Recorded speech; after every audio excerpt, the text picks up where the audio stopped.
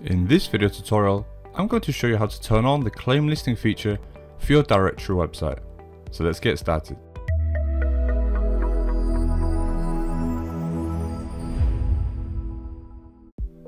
Firstly, log into the admin area of your WordPress website. Click on PremiumPress, click on Design, and then scroll down and click on Single Page. Now if we scroll down to the bottom of this page, we have a number of options, and by default the claim listing box here is turned off. So the first thing you want to do is turn this section on. So we click Save Settings, and we scroll down again. We can now see the option is turned on, so we then continue to the next step.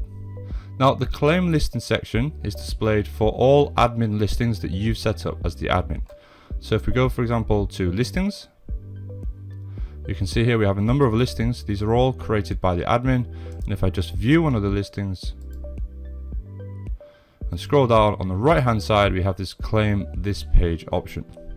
So all of the listings that you create as the website admin will display this claim listing option if you decide you want to use this feature.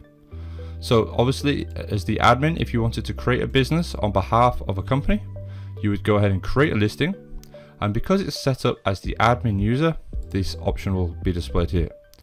Now if I go to the website as a normal user, so this would be a standard user display, I scroll down, I can see this is the section here to claim the listing. I can click claim the listing, and then I can follow the steps to go ahead and claim this listing as my own. So I can register and log in, and then obviously the listing will then be taken to the user's account.